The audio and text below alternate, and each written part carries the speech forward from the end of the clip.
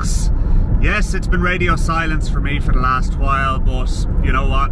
Let's get back to it. And I am on the way down to see my Beetle. Yes, it's nearly finished. It is driving, and my God, am I excited.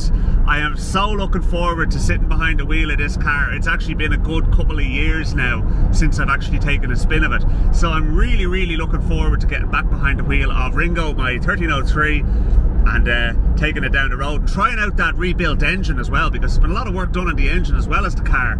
So I'm in the Toyota at the moment, and I'm 35 minutes away from Castledermot, which is where the car is, in vwspares. Great bunch of lads down there, and I've no doubt they're doing absolutely stellar work on the car. Just have to go down now and see if there's any work I still want them to do, any kind of snags or things I just want them to address or whatever, and then get it out on the open road. So yeah, you'll be joining me stuck to the window of the inside of the Beetle, watching me taking it for its first drive. So you'll be there with me, folks. Looking forward to it. Well, I'm nearly here at Castledermot, and I don't know why, but I'm nervous. I mean, it's weird actually, but I actually haven't gotten down to Castledermot since I sent the car down on the back of the tow truck a few months back. So this will be my first time seeing it now. Put back together again. There is still a few jobs to be done, by the way. There's not going to be a headliner in it, for example. To be fair, the lad said to me that I'm better off getting an auto trimmer to do that, and I will. That's no problem. So that's one thing, and there will be another couple of things. I have to put the heater in myself as well. So you know, you'll see those jobs done in future videos. So there'll be a bit of content from this as well. So yeah, let's have a look at the car. Here we are, folks. There might be one or two Volkswagens around here, and a dog that insists on throwing stones at my feet for me to throw for him, and I'm not doing it. But let's walk up and have a look.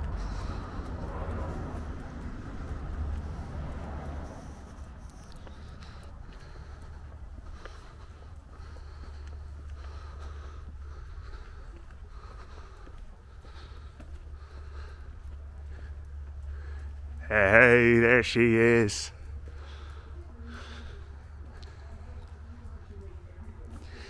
It's by no means finished. There's still a good bit to do, but it's on its wheels and it's driving. And we're going to take it out for a spin now in a few minutes. Okay, so let's sit into it and we'll have a look inside first of all. So obviously the RX-8 seats have been installed, and oh yes, they are so comfortable. The driving position is really nice as well. But obviously you can see in the background there the rear seat is still black and yellow. So for the moment, I'd say in the short term what I'll do is I'll try some leather paint and paint the yellow part grey just to match, and then at a later stage we can revisit the whole thing of retrimming. Also, you'll notice that there is no headliner at the moment. There is on the rag top, but the rest of it is missing the headliner, and yeah, that's going to have to be retrimmed. The guys said they can't do headliners, and that's absolutely fine. But yeah, it does need addressing. So there's also then things like, you know, holes for speakers, the window winder handle, but you know, it's mostly there, you know. One of the jobs I got them to do was put in this gauge panel here in place of the radio. So that is, I used to have the gauges up on top of the dashboard, but actually I think they're much nicer down there. And the radio itself will go in the glove box. We do have the glove box lid to go on there as well, so that will be that'll be refitted as well. And yeah, then in the back we have a pair of 6x9s on the back shelf, which will be wired into the radio. And I like the fact that he wired in the heated rear window. It definitely does not work, I can assure you that. But yeah, I mean, definitely a lot of it is kind of trim now and everything now, and we can kind of we can get that done at our leisure. Exterior wise, there's certainly a few things to be done as well. To be honest with you, what I was saying to the guys, sort of jokingly, after the debacle with the bodywork, it makes it a very good 10-foot car, you know, but up close you'll find a lot of blemishes and a lot of defects and stuff like that, and we are going to have to revisit that passenger door again. The guys here in VW Spares don't do bodywork, but they do all the mechanical repairs and that kind of thing, and servicing, and if you were ever looking to buy a Volkswagen, they'd probably put you in touch with somebody. And most of all, you can buy parts off them. So if you go onto vwspares.ie, you'll be able to buy parts for anything from a Beetle or split screen Volkswagen van, all the way up to Mark II Golfs, that type of thing. So there's a lot of choices there, you know, but have a look at their website, and the prices I tend to find are very reasonable, so it's really a one-stop shop for Volkswagen parts. So yeah, just having a look around the car, you'll see the rear lights here need to be changed. They're not the ones I wanted on it, to be honest with you. I will be getting a pair of LED rear lights, and they will look the part. I will probably get the back windows tinted as well. That'll improve the look of the car, I think. I'm still a little undecided at that. And there are a couple of running issues with the engine as well, which need to be addressed. It's kind of running on one of the carbs, I think, is a bit clogged up. So look, it's been a couple of years since it's been driven, so what we need to do is we need to get back to basics with that. Just give it a good burn. Hopefully it'll blow itself out, and yeah, but you'll see what I mean now in a second. Right folks, let's do this. Let's go for a drive.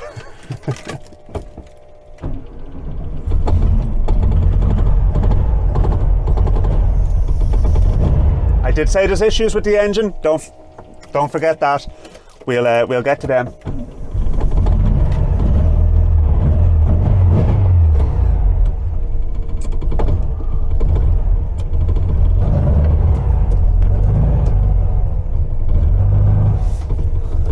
My inclination is to think that the seat, if anything, is actually a little too low, but anyway, let's get it out on the road and see how we get on.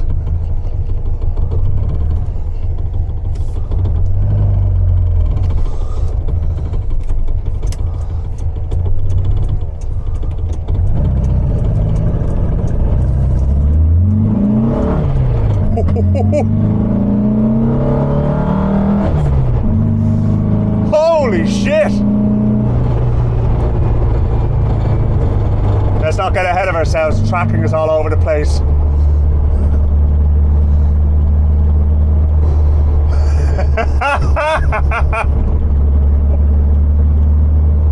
Oh, Ringo, I missed you. Oh, those brakes are serious. Oh, the growl out of it is just cosmic. Yeah, the tracking is atrocious, Jesus Christ. Brakes could probably do with bleeding again. That's alright. Yeah, she's pulling alright in 4 cylinders now when you put the foot down. So it's on the mains, but it's dropping on the idles. That's not an uncommon issue with these bloody Weber carburetors.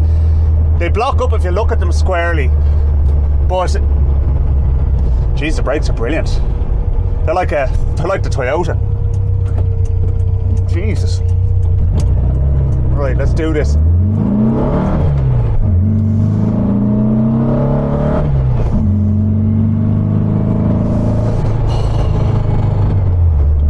Yes!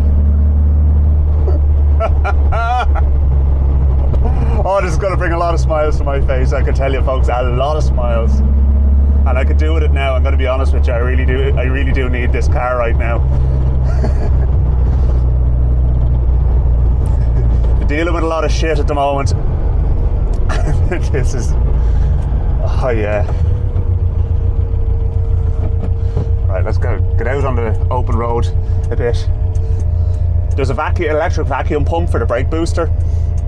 It's quite noisy. You can probably hear it buzzing away in the background, but this car was never going to be that quiet anyway.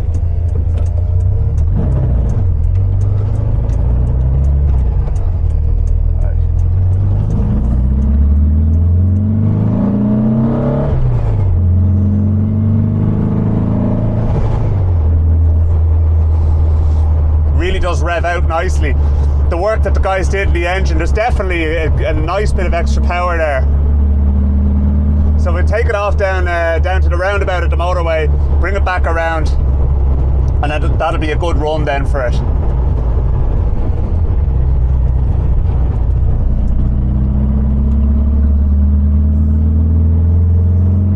Let's let it rev out.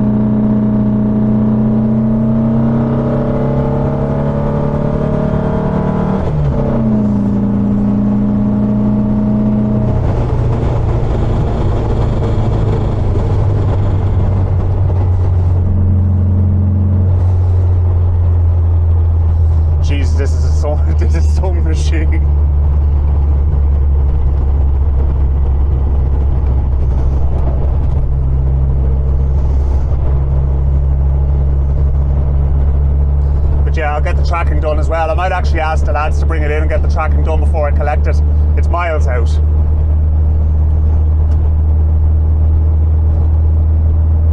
Yeah, you can hear it popping on the carbs on idle.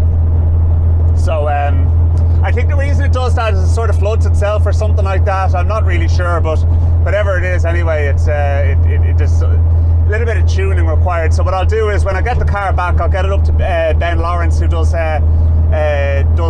tuning on Volkswagen Beetles and stuff like that, and I'll get him to kind of get it right for me. But you know, and he will get it right. It'll be perfectly dialed in. I might even get a dyno tune done on it as well, so at least I know that the engine's perfectly dialed in, because it's good not only for power but also longevity and fuel economy and everything as well. I mean, nobody wants to be putting petrol in cars, so say what you want about me, you know, talking about the fuel economy, but when this is well tuned up, you know, on a good run it'll do 30 miles to the gallon, or at least it would before I got the camshaft changed.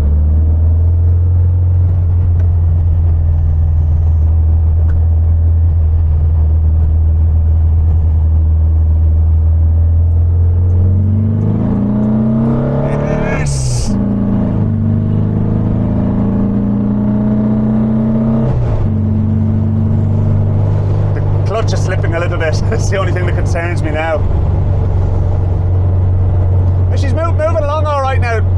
Like, there's 50 miles an hour, like 80k for those of you in the metric world.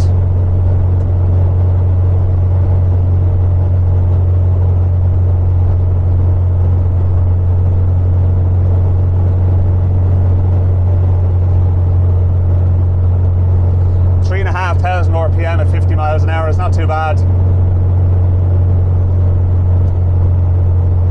Like, it's 4-speed gearbox, you know. Yeah, so any issues with the engine are only small issues, and you know, I mean, this we can expect, you know. I mean, there's always going to be teething problems, especially when a car has been kind of sitting up and is, you know, certainly not by VW Spares, but it has been abused by others, you know, by another clown who did the bodywork for me. And I still have to address that situation. I'm going to have to get it into somebody else who knows how to fix that issue at the passenger door. It's just there's something wrong with the A-pillar. It's and you know, I mean, we do need to address that, like.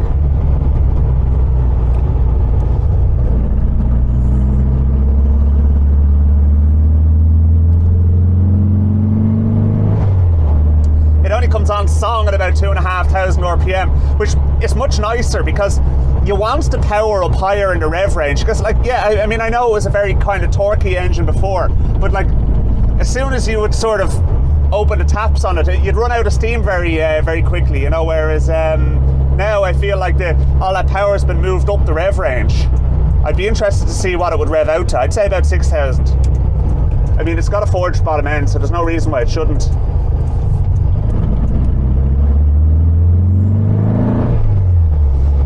It's almost like it's got a turbo.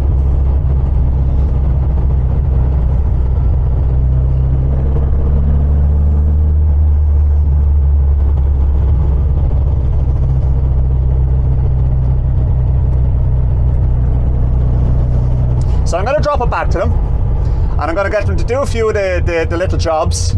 And there's not much left to be done now at this rate. It's kind of, it's fairly finished. I mean, I'm driving it. So, wrong turn.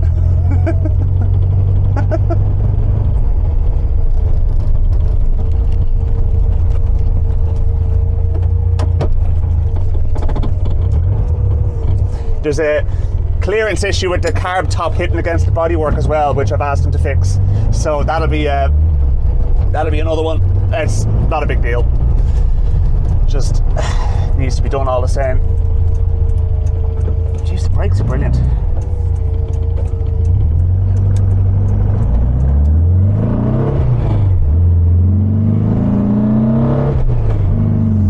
You're not going to get too many 4-pot engines to sound better than that.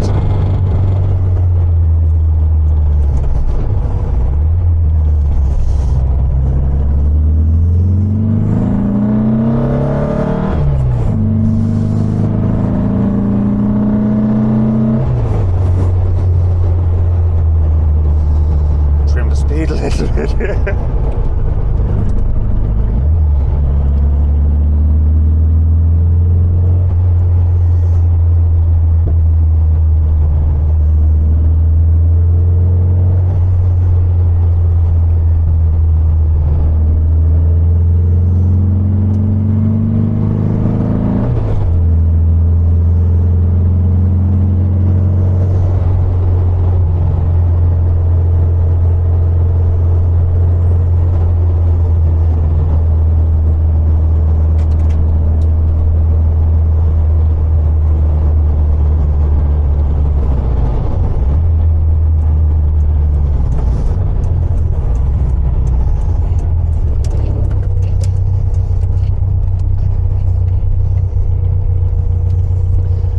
back in the workshop.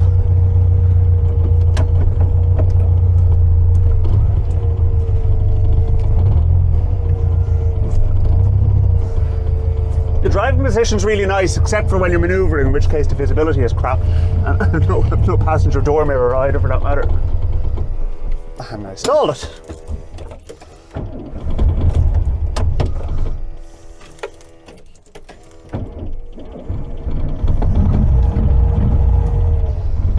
I think the timing is out.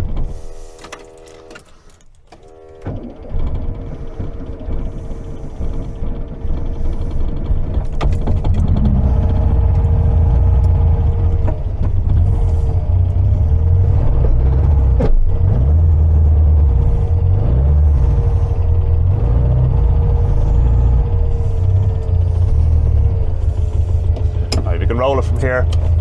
But ladies and gentlemen, I am a very happy man. So just a few more bits and pieces to do, but by God it feels worth it now, because I've been waiting too bloody long for this. Let's shut her down. Okay, so I'm going to leave it there because yeah, basically we've accomplished what we set out to accomplish here. I've kind of got a bit of a snag list for the lads now anyway, which I know they'll work through, and the car will be better again the next time I see it. We'll get it retuned, get the trimming done inside, and get that situation with the passenger door addressed, and then I will have a really, really nice car, because it's already a really nice car, so I'm delighted with it.